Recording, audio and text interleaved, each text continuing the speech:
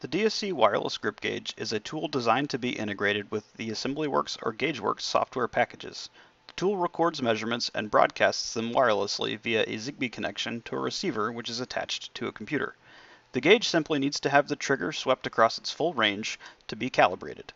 Measurements are performed by inserting the probe tip into an opening in the surface, orienting the gauge so all three tips are in contact with the part, positioning the gauge so the hooked tip will catch the inner surface of the part, and squeezing the trigger. This action sends the measurement to the computer. The DSC wireless grip gauge has over 24 hours of battery life. The two batteries of the gauge are removable.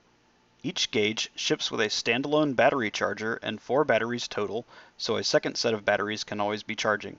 In addition, installed batteries can be directly charged via the mini USB port, even while still in operation.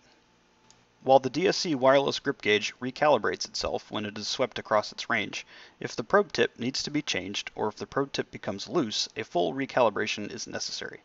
This process is simple. Place the gauge in its calibration mode and perform a measurement on the provided calibration puck. Calibration is complete.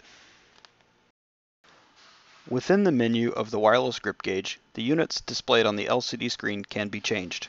The user can select from inches, millimeters, and grips. The grips value by default has a denominator of 16, which means each grip represents 1/16 of an inch. The gauge also provides an interface for changing the denominator of grips to any integer value.